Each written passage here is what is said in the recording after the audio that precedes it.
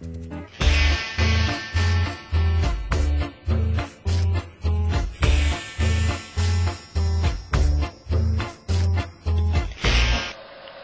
everybody, Chris here to show you a couple of comic books I just got in the mail, a couple of back issues, newer issues. So yeah, just want to quickly go through those, give you guys some updates as well.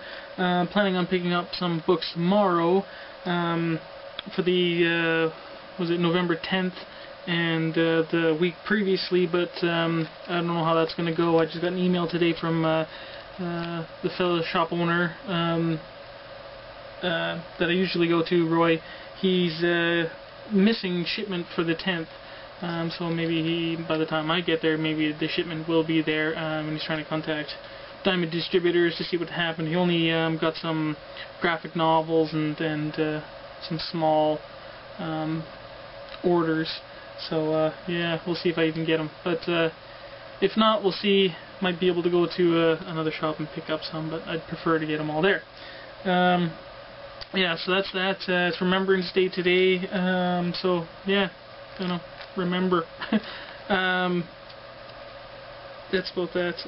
Myself, I don't have any family members who has been in the war or anything like that, but and I don't usually prefer war and all that kind of stuff, but anybody who has a loved one who has served and whoever has given their lives, try to remember them and just know that they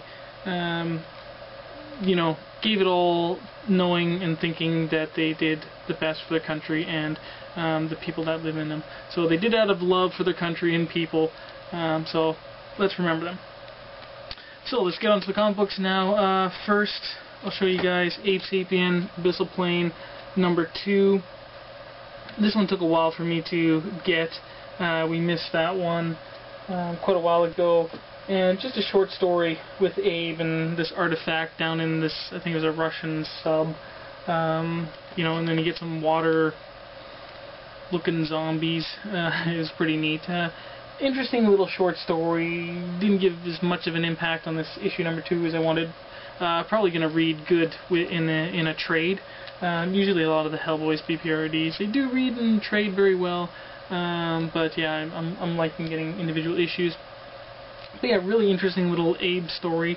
I'm happy with it, but yeah, like I say, a little bit better if it was read in trade. Then we have BPRD Hell on Earth, New World, issue #3. A lot going on in BC, Canada, and we get to see Daimyo again, and he's got a face kind of like Jonah Hex, and sort of, you know, it's all torn up on the side, and he has some mystical background and some happenings with some Wendigos in previous issues, so it's good to see Daimyo back. A lot messed up going on, like say that people are messed up, and these giant creatures, and big thing happening, and they're hinting at Hellboy coming back. In this one, they kind of give you some foreshadow for it, as they were doing in The Storm as well, saying that he's going to come back to the BPRD.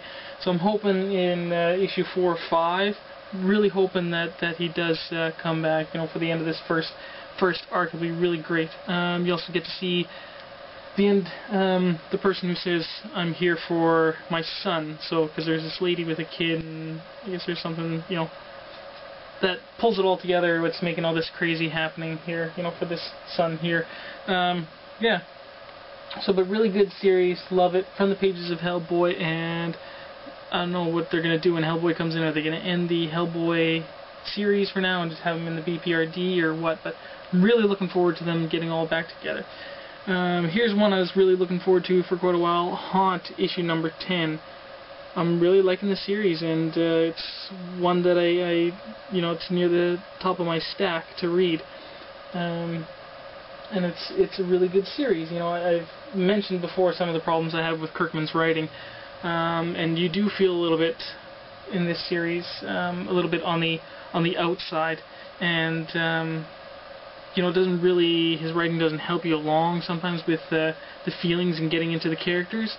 But you really got to take it for the story that you're seeing happening in front of you, and you know, he leaves questions and just lets your imagination play a bit. So it's happening, and I hope things that I want from the series will happen. He's just not really hinting and just, you know, leaving you on the outside until things do happen. But in this one, Daniel and his brother there, Haunt, they're being tortured and trying to get some information from them, from the bad guys, and then eventually he comes out of it, and he gets away, and then they have a fight with the boss here, Big Daddy, and then the tides turn, and he's captured.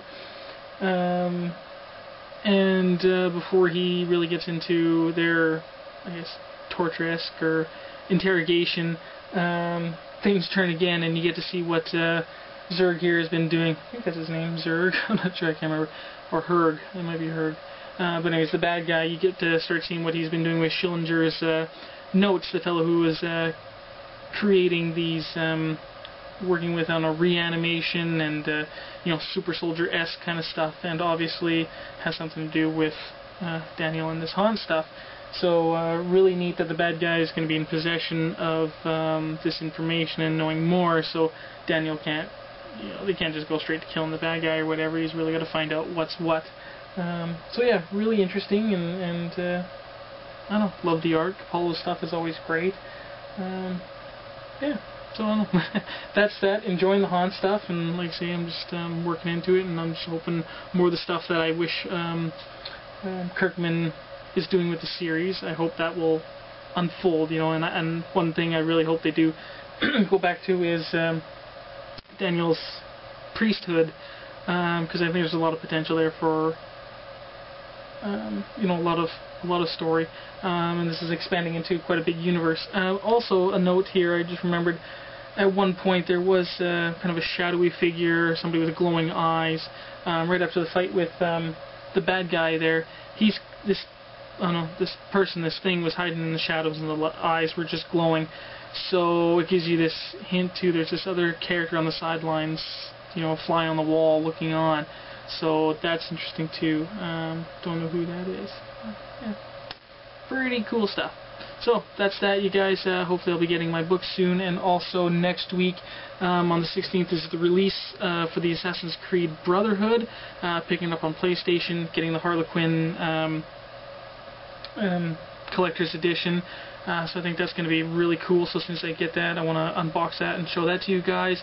I know there's already some unboxing stuff on the net from Ubisoft actually, but yeah, I'll show you mine, and yeah, I think it'll be really cool, and I'm excited to play it. Hopefully I'll be able to pick it up right on the day and show you guys, and maybe give you guys a little footage of the first few minutes of the game if you haven't yourself been able to order it for the 16th. Yeah, so that's that, you guys. I'll see you later, and bye.